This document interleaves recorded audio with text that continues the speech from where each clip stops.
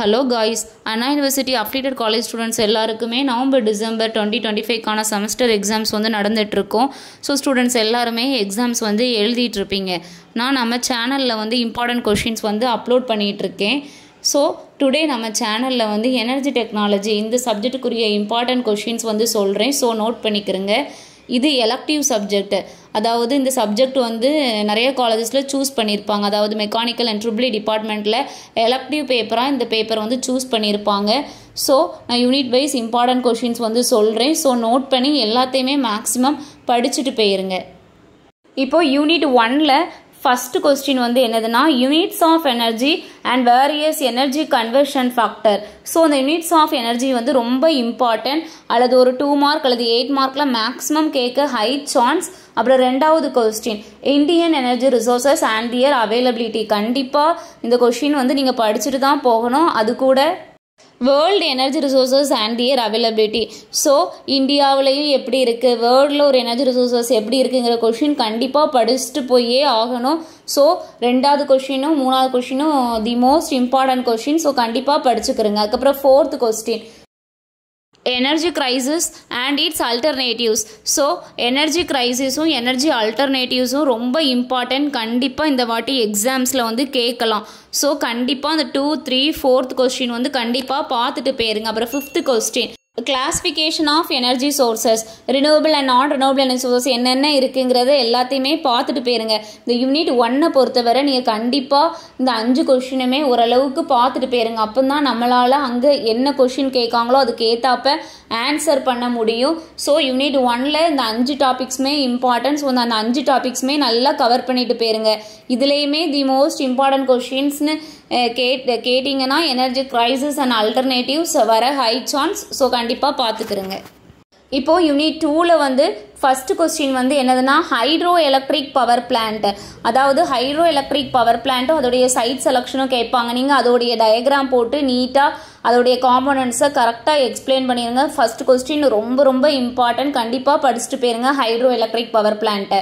அப்புறம் ரெண்டாவது கொஸ்டின் அதாவது தெர்மல் அல்லது ஸ்டீம் பவர் பிளான்ட்னு கேட்பாங்க. அப்போ அதோடைய லேஅவுட்னா அதோடைய டயக்ராம், அதோடைய காம்போனன்ட்ஸ், அதோடைய ஒர்க்கிங். கண்டிப்பாக ஃபர்ஸ்ட் 2 கொஸ்டினை படிச்சுட்டு போயிருங்க. அப்புறம் தேர்டு நியூக்ளியர் பவர் பிளான்ட், அதோடைய டயக்ராமை நல்லா பார்த்துட்டு போயிருங்க.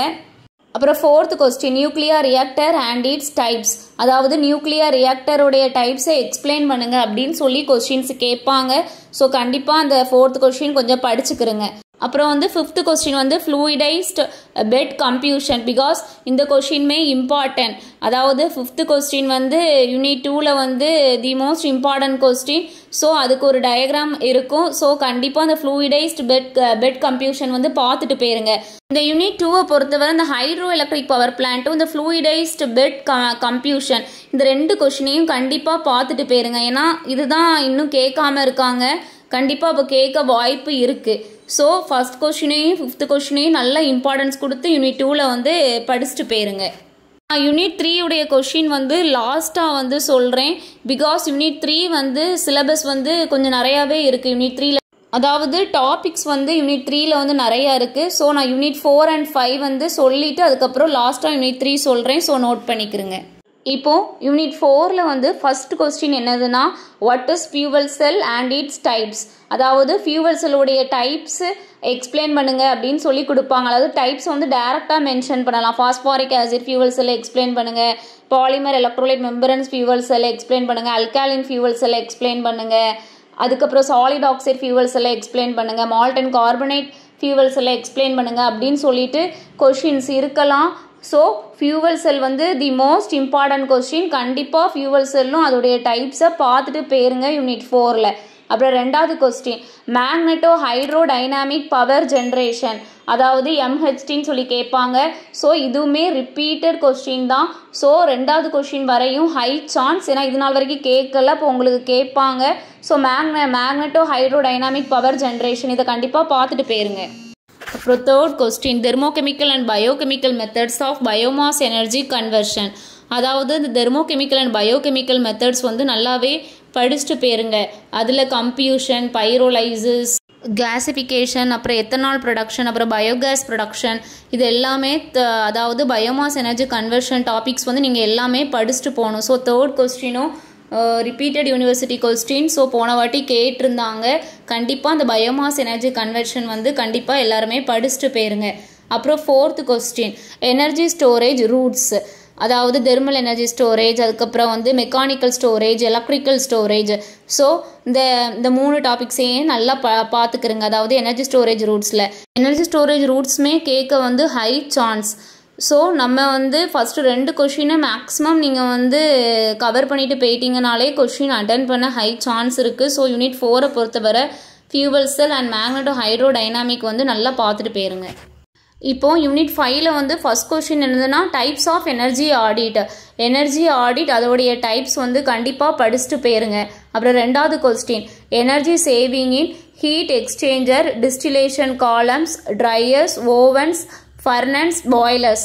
ஸோ இந்த கொஷின் நல்லா பார்த்துக்கிறங்க. இதில் எனர்ஜி சேவிங் இன் ஹீட் எக்ஸ்சேஞ்சஸ் வந்து நல்லா கரெக்டாக படிச்சுட்டு போயிருங்க. அதே மாதிரி தான் டைப்ஸ் ஆஃப் எனர்ஜி ஆடிட்டும் என்னென்ன எனர்ஜி ஆடிட் இருக்குது அப்படின்னு சொல்லிட்டு கரெக்டாக பார்த்துக்கிறங்க.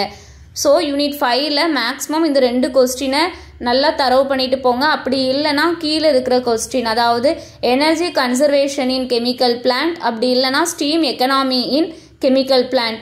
ஸோ அந்த எனர்ஜி கன்சர்வேஷன் இன் கெமிக்கல் பிளான்ட்டும் ரொம்ப important and steam economy in chemical பிளான்ட்டுமே important.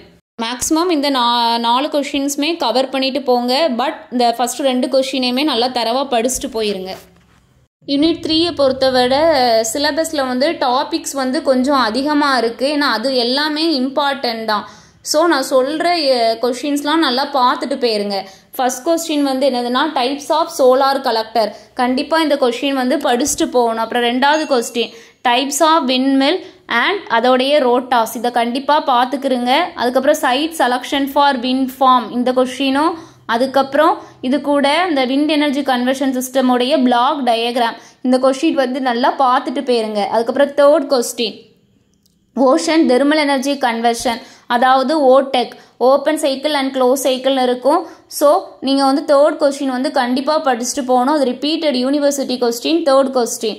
அதுக்கப்புறம் 4th question geothermal energy conversion, அதாவது இந்த வாட்டி ஜியோதெர்மல் எனர்ஜி கன்வர்ஷன் வந்து கேட்குறதுக்கு அதிக வாய்ப்பு. ஸோ கண்டிப்பாக ஜியோதெர்மல் எனர்ஜி கன்வர்ஷன் வந்து கண்டிப்பாக பார்த்துட்டு போயிருங்க இந்த யூனிட்டில். அது மாதிரி தான் types of விண்மில், horizontal access, vertical access, அதோடைய ரோட்டாஸ், அதாவது கிரோவியன் ரோட்டார், மஸ்க்ரூ ரோட்டார்னு இருக்கும். ஸோ அதோடைய டயக்ராம்ஸ் எல்லாம் கரெக்டாக பார்த்துட்டு போயிருங்க. யூனிட் 3ல் இந்த டாபிக்ஸுமே ரொம்ப இம்பார்ட்டன்ட். பிகாஸ் டாபிக்ஸ் வந்து யூனிட் 3ல் வந்து ரொம்ப நிறையா இருக்குது. கண்டிப்பாக நீங்கள் இதை படிச்சுட்டு தான் போகணும். இதில் வந்து ஃபஸ்ட் கொஸ்டின் என்னதுன்னா டைடல் எனர்ஜி கன்வென்ஷன், அதாவது ஹை டைட் லோ டைட் வச்சு ஒரு டயக்ராம்ஸ் இருக்கும்.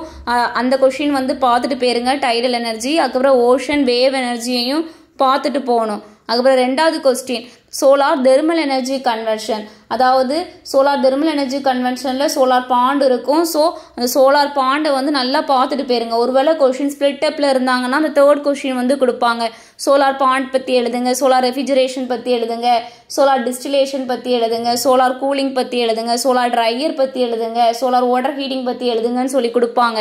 ஸோ எல்லாத்துக்குமே கண்டிப்பாக ஒரு பிளாக் டயக்ராம்ஸ் மாதிரி இருக்கும், அதாவது ஒரு லே அவுட் மாதிரி இருக்கும். கண்டிப்பாக நீங்கள் படிச்சுட்டு தான் போகணும். என்னை பொறுத்தவரை அந்த சோலார் பாண்ட் வந்து ரொம்ப ரொம்ப இம்பார்ட்டன்ட். கண்டிப்பாக அந்த சோலார் பாண்ட் வந்து படிச்சுட்டு போயிருங்க. அகெயின் சோலார் ட்ரையர்ஸும் இதில் கொஞ்சம் நல்லா பார்த்துட்டு போயிருங்க. Solar thermal energy கன்வென்ஷனில் solar bond எழுதலாம். ஸோ சோலார் பாண்ட் வந்து அதுக்கு சேர்த்து எழுதிக்கோங்க. அகெயின் இந்த யூனிட் 3ல் கேட்பாங்கன்னா கண்டிப்பாக ஏதாவது ஒரு கொஷின் கேட்பாங்கன்னா மேக்ஸிமம்னா ஜியோதெர்மல் எனர்ஜி கன்வென்ஷன் வந்து நம்ம சொல்லலாம். ஸோ ஜியோதெர்மல் எனர்ஜி கன்வென்ஷன் வந்து நல்லா பார்த்துட்டு போயிருங்க. இந்த சப்ஜெக்டை பொறுத்தவரை ஸ்கோர் பண்ணுறது வந்து ரொம்ப ஈஸி. பிகாஸ் டயக்ராம் போட்டுட்டு கரெக்டான கண்டென்ட்டை எழுதிட்டாலே இந்த பேப்பர் கிளியர் ஆயிரும். நீங்கள் எந்த அளவுக்கு டயக்ராம் கரெக்டாக போடுறீங்களோ அதில் தான் இருக்குது. ஸோ இந்த சப்ஜெக்ட் படிக்கும்போது டயக்ராம்ஸ்லாம் நல்லா வரைஞ்சி பார்த்து படிங்க. அப்போந்தான் நமக்கு எக்ஸாம் அப்போ ஞாபகமாக இருக்கும். ஸோ உங்களுக்கு இந்த யூனிட் 1 to யூனிட் 5ல் வேறு ஏதாவது டவுட்னா கீழே வந்து கமெண்ட் பண்ணுங்கள். அகெயின் உங்களுக்கு வேறு ஏதாவது சப்ஜெக்ட்டுக்கு இம்பார்ட்டன்ட் கொஷின்ஸ் போடனாலும் கீழே கமெண்ட் பண்ணுங்கள். ஸோ தேங்க்யூ ஃபார் வாட்சிங்.